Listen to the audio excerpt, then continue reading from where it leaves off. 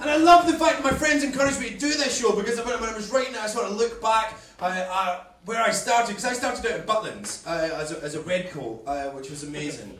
No, it was great fun, because they made me the DJ there, and while I was a DJ, everything in the 90s had a dance routine. And it was like I had to dance to every song that was ever played, like the Spice Girls, the Macarena, Wakefield, Steps. Oh, I still can't hear the word tragedy without doing this. I hate them. Oh, and H from Steps, it was always like H stands for hyperactive. We know what H stands for. Cunt.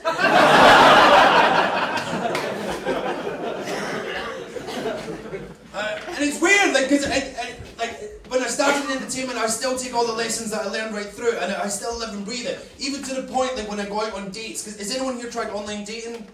A few people, like, I've joined a website called Plenty of Fish. It's horrible. Yeah, he's obviously been on it. It's a sort of website, it's free to join, so it's for people that want to meet someone, but they're not quite willing to pay for it. So it's like the Aldi of online dating. Because you think you're going to get Lurpak, you actually get, I can't believe it's another nutter. These women will send you messages going, oh, we're going to go out for dinner and then I'll have you for dessert. And you're thinking, I'm not sure that was a joke. Not cool. But I've been out on a couple of dates since I've been back in Glasgow, because I'm trying to get my life together. And do you know what it's like when the date's going well and the pub's closed? You still want to keep them drinking. So you end up going to a club, but because I'm 35, I can't take them to cool clubs because the bouncers just look at me and go, the kids don't want your sweets, fuck off. So I end up taking them to like horrible nightclubs like Reflex. Who's been there? Oh, a couple of people. It's horrible. For those of you who have never been there, it's just full of like everyone that can't get in anywhere else. It's like just mutants wandering about going, yeah, I want to lick your shoes.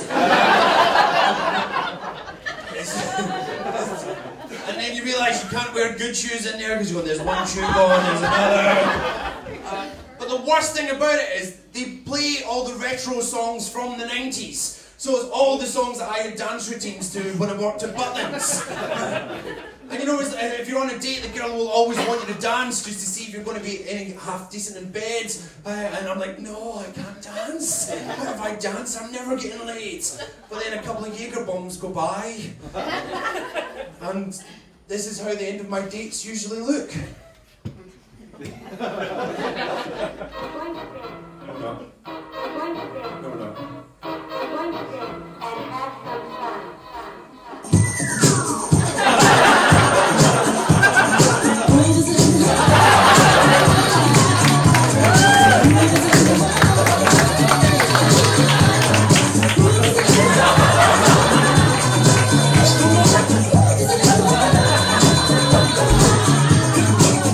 Which is fine, I can get away with that until something like this happens.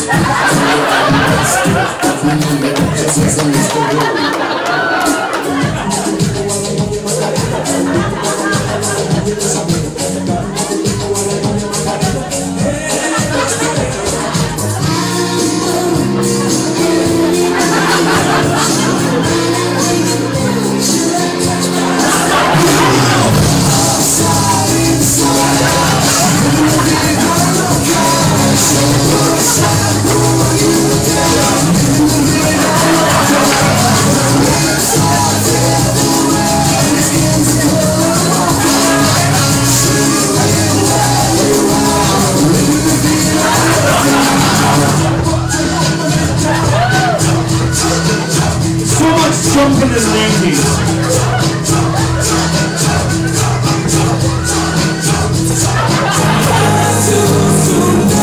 That's what we're saying already. Oh, there's a key change. Everyone has a sound for a key change.